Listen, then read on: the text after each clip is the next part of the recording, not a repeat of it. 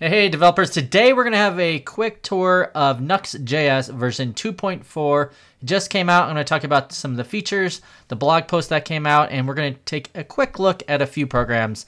So stay tuned.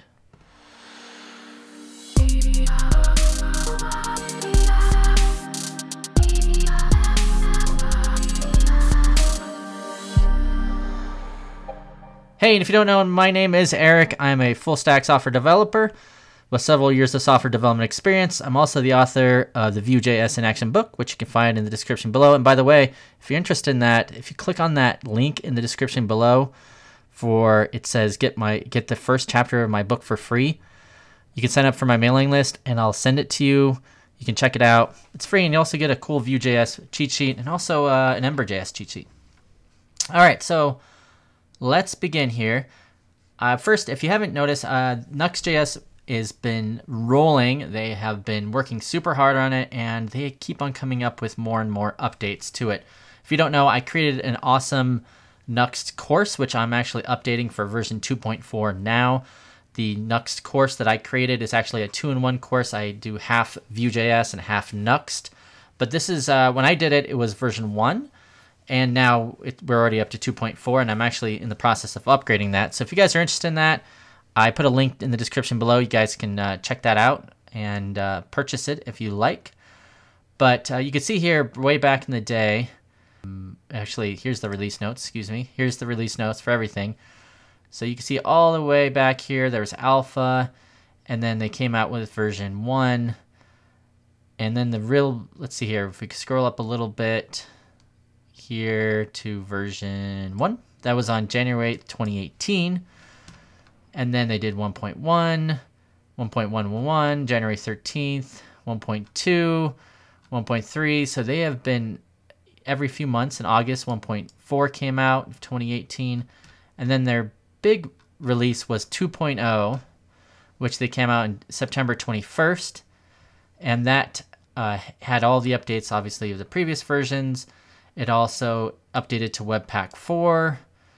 Had some minor watch query updates. Most of the updates were like configuration, so like updates to the Nuxt config, a few enhancements out of render context. Wasn't too big of an update, but it was kind of cumulative of all the little updates they did between 1 and 2. Then they went to 2.1, 2.2, and the big one, which if we kind of scroll up a little bit, these were just kind of minor things they did, but the big one that they did is 2.4. So if you look at 2.4, some of the things that they added to it was first TypeScript. So really cool that TypeScript support has landed. They created a new library called Nuxt.js and Nuxt.js Edge, and they had a Nuxt TypeScript example as well as the code sandbox. So if we look here is the code sandbox. Probably a little bit hard to see. I don't know if I can make it any bigger. But this is really cool. So one of the premier examples that they always show for the Nuxt community, and a lot of communities that have front-end frameworks do this, is they show how to use their framework with Hacker News. If you don't know, Hacker News is at news.ycombinator.com. It's a website that's really tech focused. A lot of entrepreneurs, a lot of people creating businesses, because Y Combinator is an accelerator, post on there, but you also get a pretty awesome tech community in there too. So they created like basically an application that uses the APIs from the Y Combinator Hacker News, and they used it to create their own app with it. And in this case, they used TypeScript. So you could see, if you look here, if you look at the package.json, they're using Nuxt.js Axios, and they're using Express, and they're using Nuxt.js Edge, the latest. So that's the libraries they're using. And they're using Jest and Prettier and Stylus, and here's some more configurations. So that's cool that they're using this new library, and you see here actually the creators of Nuxt helped create this kind of example app, so you can see how it works. You can see here this is how you pretty much do TypeScript here. Let's see here if I can't really make it too much bigger, But the way they did it is you add these new decorators, this at component decorator, and extends Vue, and they use at props, and that's your decorator for properties. That's how you pass stuff in. And then you have a pluralize here. And then you still have the same kind of directives. Just like if I did a video a little while back on TypeScript on Vue.js, very similar. You have the same decorators here for vshow, v4. It's just a little different the way this is imported in. You see here's the item list view. Here's the props. They use gets and sets in here. Here's the item view. We have props. So we have server cache key. This is part of SSR and caching, which I won't get into. This is not really idiomatic of Vue.js, but you can use this render function. So they use this lazy wrapper, I guess, for the spinner. Sometimes you can use this to create really simple components. And then they actually had this props loading in here. Here is the props for it, the spinner.vue. Yep, it's pretty cool that you can use TypeScript. This is a great example. I'll leave it in the description below. You can see here's the pages for it. This is like how they're generating all the different routes.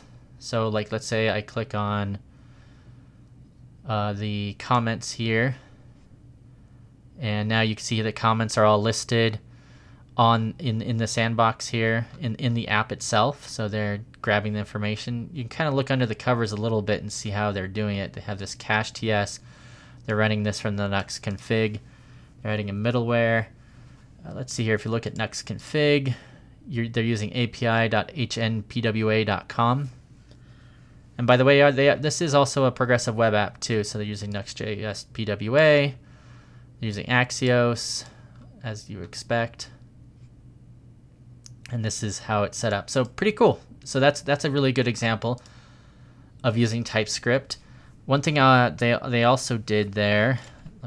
Okay, so we have our directory here. Let's go ahead and start it. If we do npm run dev, it'll run our next server. And by the way, I'm just using the sample app that they mentioned in here, this Nuxt TypeScript example app, which makes it really easy. So after it's run, you can see here I have on localhost 3000. It's running. So you can see here if I change it, let's say I change this hello world with hello world Nuxt example, and I save it. You can see here it goes ahead and updates it. And what it's doing too, by the way, one of the cool new things about Nuxt 2.4, other than having TypeScript and something called prefetching, but it has this hot module reload, that's HMR, and best practices for store. So that means if you make changes, it doesn't have to have the whole app reload. So if you've been on other frameworks where the whole app is reload, that's pretty annoying. So you could have, let's say, I don't know, let's say we have a style tag here, and inside here we put in body. Well, let's do here, let's see, there's a div tag here, so we'll put div, and we'll do, you know, color aqua, and we'll save it.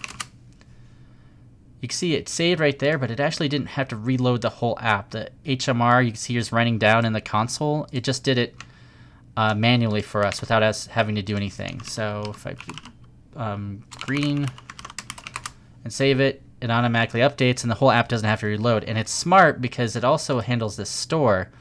So if it reloads using HMR, it doesn't clear out the store, which is perfect. And if you've ever had to deal with that, that's really awful if every time you have HMR enabled that it clears out your store. There's also updated Vitor support. You can see here, I actually don't have Vitor configured right now, but if I did, I should be able to do stuff like that. You can do different ports. So the Nuxt wants to listen to a port which is already used.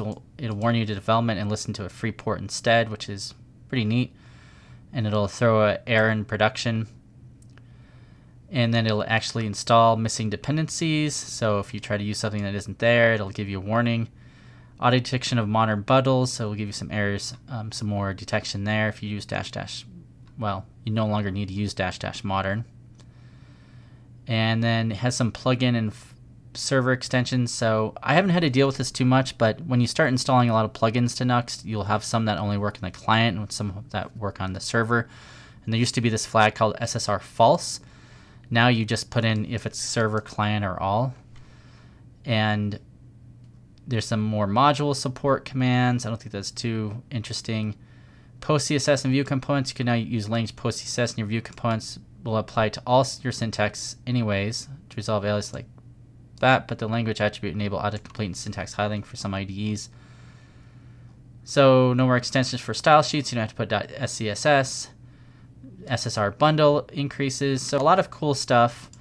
You know, I'd highly recommend checking out the demo like I'm doing right here and just playing around with it and see what you guys think of it, or looking at the code sandbox like I did before. One other thing to take a look at is if you just use Nuxt.js, you should probably be using the create Nuxt app. So let's take a look at what happens there. So if we are in our terminal and I just create a new app, which I'm in the example app right now. We'll go to next, change 2.4. So I can do this command right here, which we've had for a while. It's npx create, and I can show you my app 2. So if we look at this, it'll do some fetching, and I noticed they've been editing this menu that comes up when you create a new app with Nuxt. It doesn't give you the option to add TypeScript in there yet, but it asks you quite a few questions. So it will do that in a second after this is done loading. Okay, so it's done loading. You can see it asks you for the project name, description. We have the same ones we saw in like kind of version 1.0 and earlier. You have Express, but now we have a few more. I think Micro is probably new, Express. You have now option to do installing PWA right off the bat. Linter is prettier. You can also select multiple ones if you like. You also have a few more custom UI frameworks: Element UI, Vuefy, Ant Design, iView, None, Bootstrap, Vuetify, which is cool. It's all built in. You can use a custom test framework, Jest or Ava, and then you can have the same question, Universal single app, and then it'll ask you name, npm or yarn, and then it'll do the installation for you, which I won't do because I already did. All right, I have a Nuxt 2.4 app here. I went ahead and already started it for you to take a look at. One interesting thing is I just installed this with the npx create, and if I look at the package.json, it actually came with 2.3.4 instead of 2.4, but I'm assuming that'll be updated very shortly. If I run it, I did npm run dev. It should be running right now, probably in localhost 3000. So if I go to 3000, here it is. Here's my Vuetify Nuxt.js template already installed for us, so everything's working pretty good. All right, well, that's just a quick overview of Nuxt 2.4.0. Hope you guys try it out. Let me know in the comments what you like about it. Maybe I'll do a full-fledged example later. I'll definitely be updating my course with some more example information, but I'd love to hear what you guys like about it. Let me know in the comments below. Thanks.